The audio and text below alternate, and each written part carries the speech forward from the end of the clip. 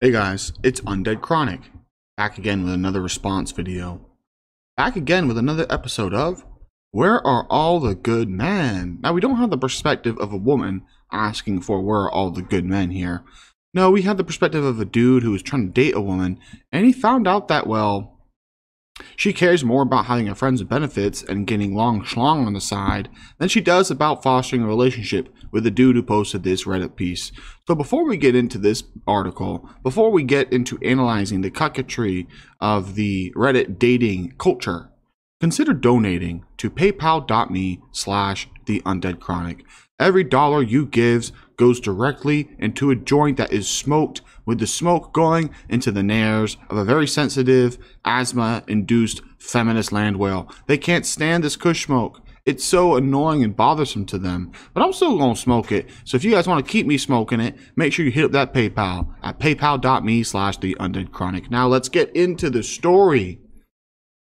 The title of this one: Girl told me about her friends with benefits situation on our first date. What?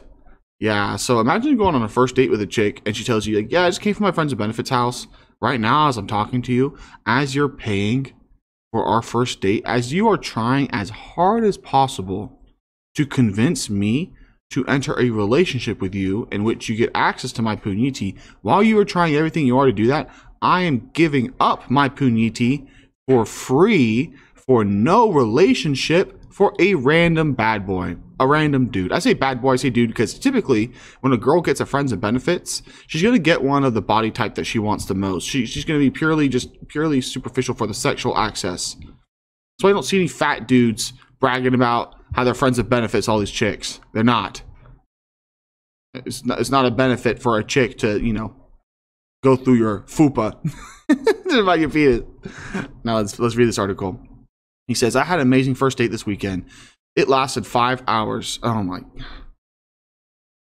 I don't think I've ever been on a first date that lasted 5 hours where the chick was actually healthy. You know what I mean? If it's like a 2.5 hour date and she's just down to spend the, I don't know. We'll find out here. But 5 hour date, I guess what I'll say is this.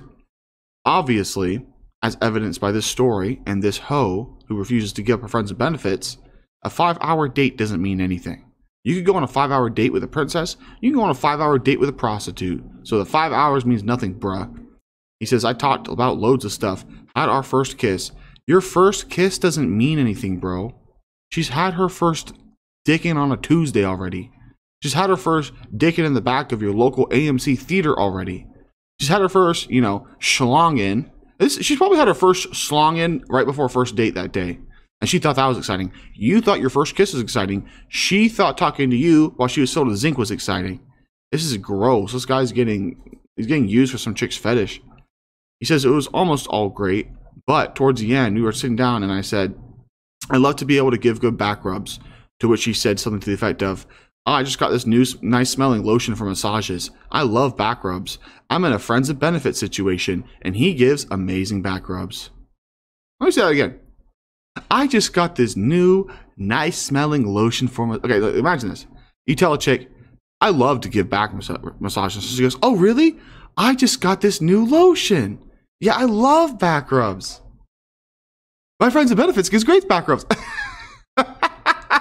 He probably thinks he was gonna get invited to give her a back rub. She goes, I got this nice lotion. I love back rubs. Oh, by the way, I'm in a friends with benefits situation and he gives amazing back rubs. Classic core projection. It's just, it's so, the jaw is on the floor so much. It's just like people, anybody, any random teenager, anybody random who believes in the blue pill fantasy of a woman can love unconditionally, right? Anybody who believes that blue pill fantasy, they're gonna be looking at this and they're gonna be thinking, is this 2021? This like lame dude, this I don't want to say beta, this low value man who feels the urge to take this girl on a 5 hour date, spend time, money, emotional attention on her, and she turns on and says, oh, it's so cool, yeah, I'm getting fucked on the side by a dude that gives me back rubs. Yeah, I know you want to give me back rubs. Right now I'm getting fucked on the side by someone that gives me back rubs. Is that just, you know, maybe these women are absolutely ingrained and raised in a culture of turbo sleuths, of hedonism. Like this girl simply doesn't think that what she does is a problem. She doesn't think that, first of all, giving away her puniti for free is a problem. Here's the thing: if a woman doesn't think giving away her puniti for free is a problem, she is permanently not in my culture. Permanently. There's no born again virgin. There's no regenerating hymen. You think that you are equal with men? I am going to treat you like a man until the day you die. You're 84 begging in the street with 2 broken hips, getting diversified every night. I don't give 3 shits. You know what I'll do? I will do. I'll donate to your little cat. Yeah. I'll get your cat something to eat. But you? Oh, no. You're a man.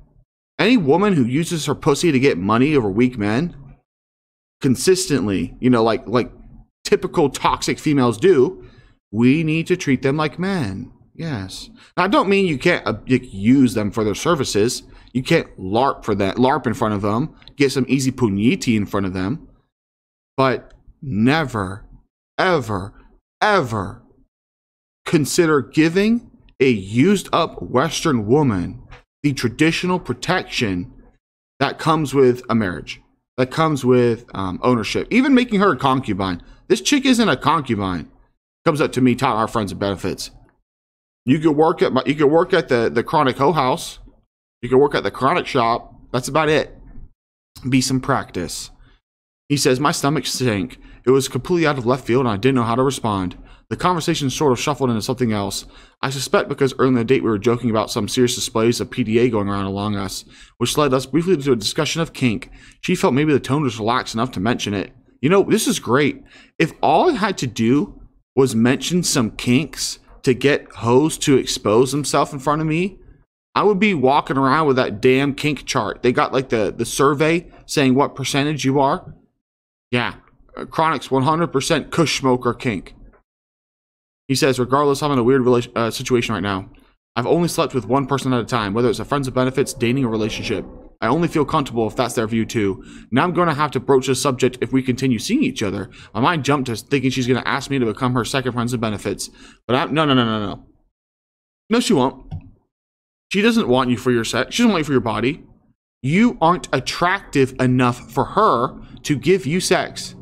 This woman is a loose, easy woman. 99% of Western women are easy. Easy because they give up sex before marriage, to be quite frank.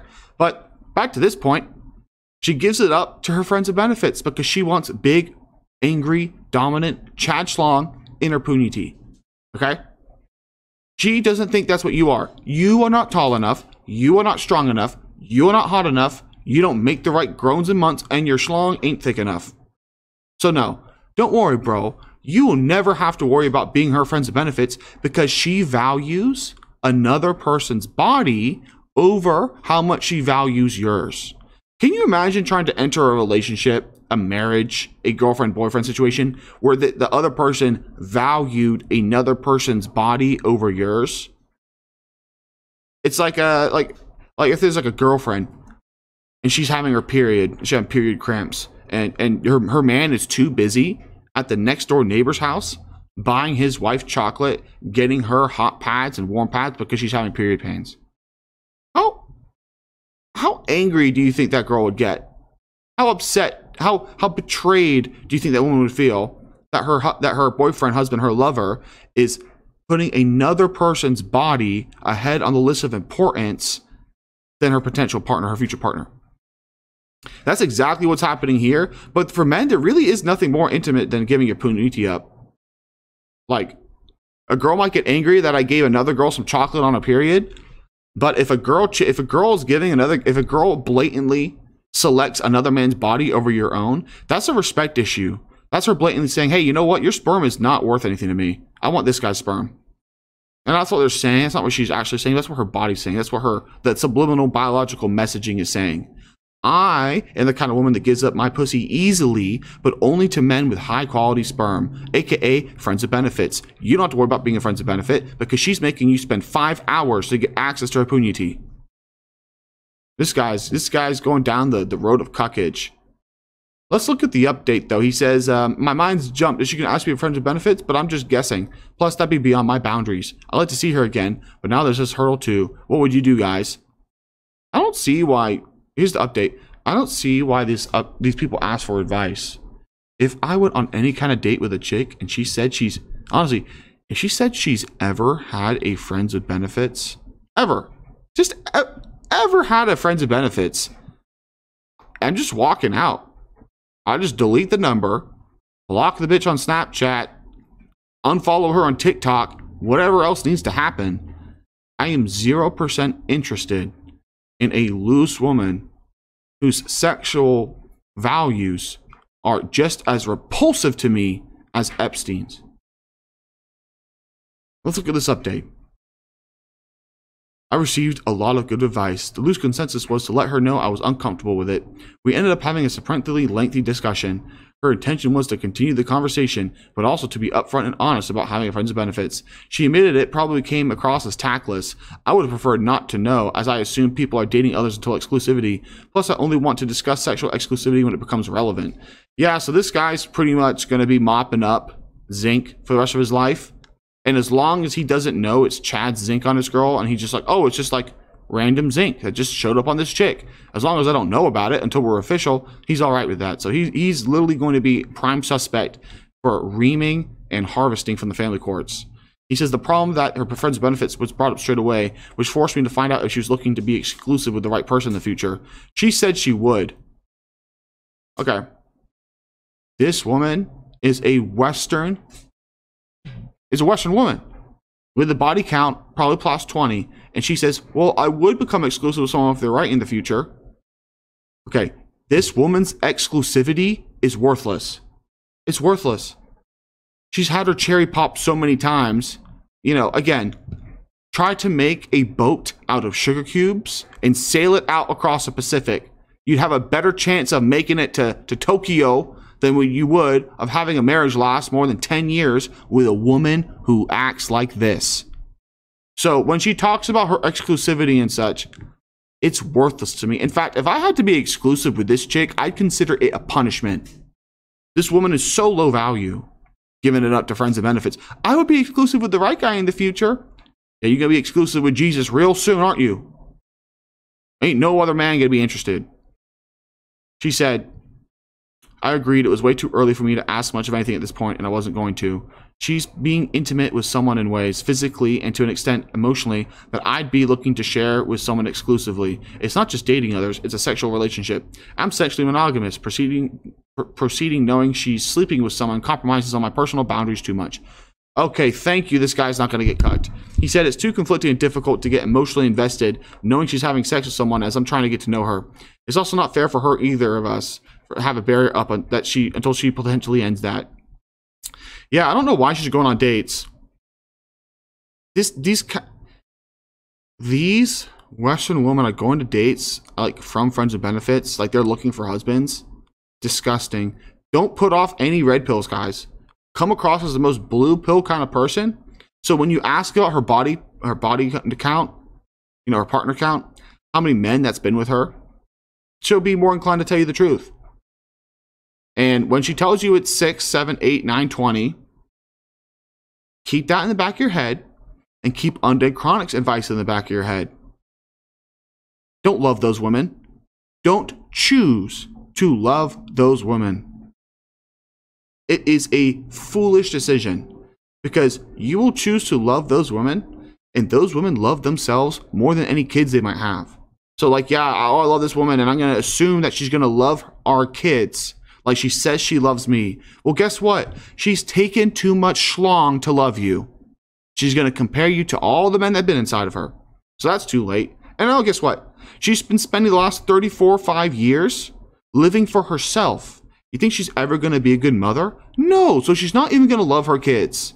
So why do men interested in having healthy children even engage with such low value women? I'll never understand. It's been Undead Chronic, guys. Take it easy. Hey guys, it's Undead Chronic, and I have some great news. The Chronicles comic book is finally in the works. Let us celebrate, my brothers. But we need to keep this momentum going. We need to fund the pilot comic book, and we are so close. We are so in range. So if you want to fund the Chronicles comic book, consider donating to paypal.me/theundeadchronic. Make sure you tell me in your description that you're donating for the comic book, and I can send you some of these dope draw line arts like this. What we got here, Ribby, has been hitting the gyms. My man's deltoids are as big as his damn waist. But Chronic, wielding the sword of Red Pill, is here to cut through the cucks. Now the pilot for this comic, the first comic for the Chronicles, is the escape from the Google Gulag, where Ribby is going to help Chronic bust out of the censorious prison. You know, slay some cucks, roast some feminists, all that good kind of stuff. So again, if you want to fund this comic book, consider donating at paypal.me/theundeadchronic. We gotta keep our artists blazed, my boy.